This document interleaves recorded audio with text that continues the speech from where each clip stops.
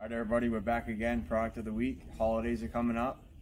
I don't know if you got a newborn or you got a kid that's you're thinking about getting them into riding.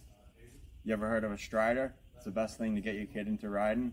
If they're maybe 2 years old, 3 years old, you get them on here, they start ripping. You just put them on, you can adjust the seat a little bit. They use their feet, they just learn how to balance. If they're real young, 1 year old, maybe almost 2, you can get them on here, start getting them rocking. Instead of using a rocking horse, they can get used to kind of how a bike works. Normally $140, save 40 bucks off this week, $100. Come on in, check it out.